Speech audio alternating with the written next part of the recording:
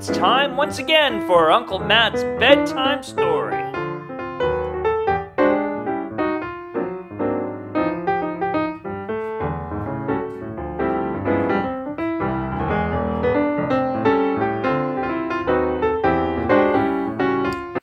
Hello everybody, it's Uncle Matt and I'm here to read you another bedtime story.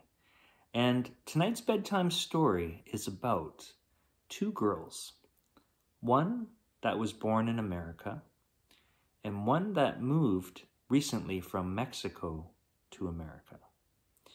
And it's a good story. It's something that I think we can all learn about. Because I'm sure like you, maybe we just feel comfortable with our own friends, maybe our own type of friends that have the same beliefs that we do, or maybe work at the same place. But sometimes it's good just to take a risk and get out of your comfort zone and be a friend to someone. And that's kind of why I like this story. It's called My Friend by Elisa, Amado, and Alfonso, Ruano. And this story was copyright in 2019. Are you ready? Here we go.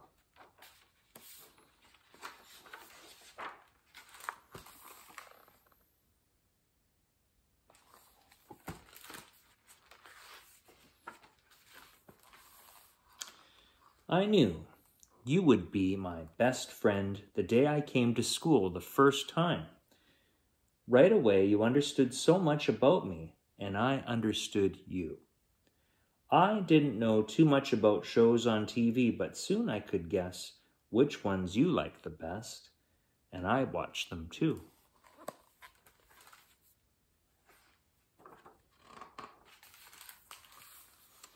And when I brought you a present at the corner store, I was sure you'd love it, and you did.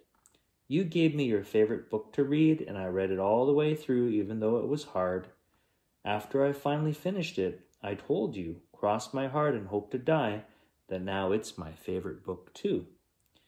I am so lucky I found you. I know you, and you know me. That is why we are best friends forever. BFF.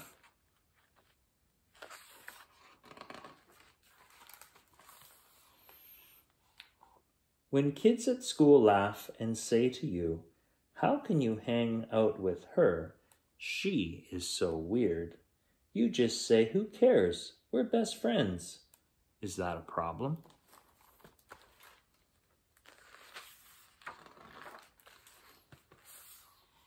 And if new kids who are more like me say, "Why are you hanging out with her? She doesn't understand us. She's one of them," I always say, "You are wrong. You don't know her. I do, and she knows me. She is my best friend."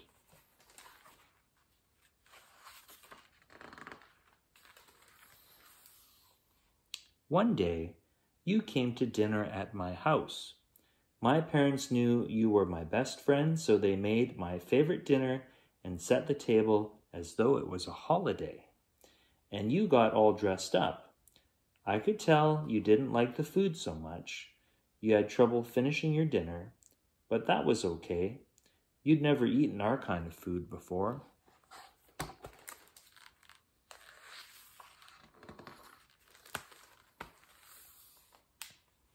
And you didn't know the kinds of things we always do at dinner. You didn't know that my father always shouts and gets mad about things that he has read that day, and that we sometimes shout back at him in our language. You didn't know that my mother gets mad at us for shouting and arguing and complains if we don't eat our food.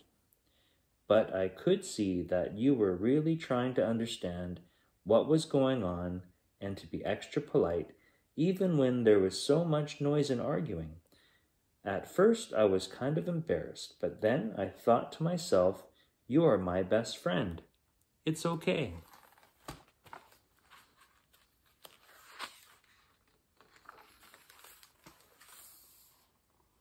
But then, my dad put on his favorite CD, and he began to sing along as loud as he could. It's the song that makes us remember when we were before we came here and what it was like. Sometimes I feel like crying when I hear that song.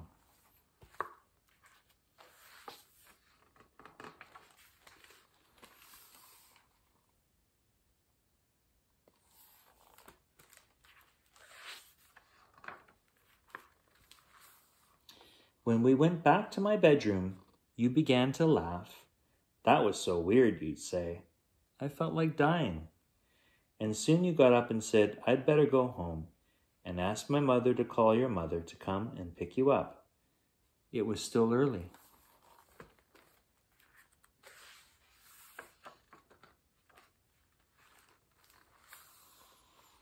That night, I cried.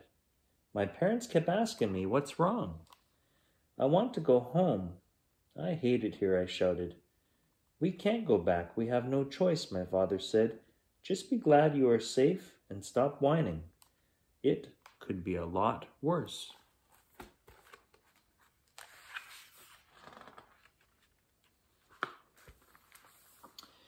You were my best friend.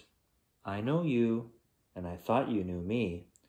I listen to your music all the time, even if I don't like it, but you laughed at mine. At school, I eat the same food you do, every day, even if it's strange. But you don't even notice how strange it is for me, and even though you tried, I could tell that you didn't really like our food. You don't know anything about me. I played my song over and over. I was so mad at you that I never wanted to see you again. Finally, I fell asleep.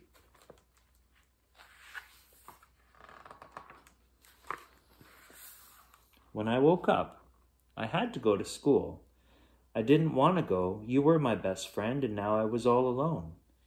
I knew you, and I thought you knew me, but it isn't true. You don't really know me at all. But my parents made me go anyway. As I walked down the street, I felt really bad. If you don't know me, I thought no one in this whole world would know who I am. No one in this whole world knows me. What will happen to me when I have no best friend?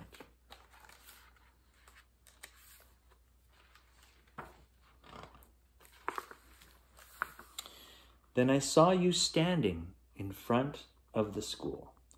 I started to remember that on the first day of school, you came right up to me and asked my name, that you sat next to me every day, that you told people who made fun of my clothes, drop dead, she's way cooler than you, that you called me every night and talked to me about everything that happened that day.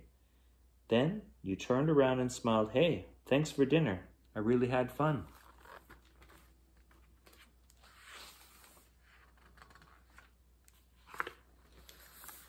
Hey, I said, and we walked in the door together, best friends.